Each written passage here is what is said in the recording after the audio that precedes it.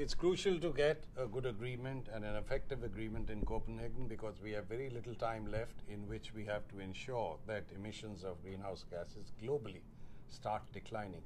And therefore, if we don't get a good agreement in Copenhagen, then we're only postponing the problem and therefore making it more difficult. I think it's essential to create the political space whereby leaders can really start taking the right decisions because let's face it, we really have to bring about a major change from business as usual. And leaders, understandably, are not going to take risks unless they have the political space. The possibilities of very difficult situations arising if we don't take action. I think the Global Observatory is a very useful initiative.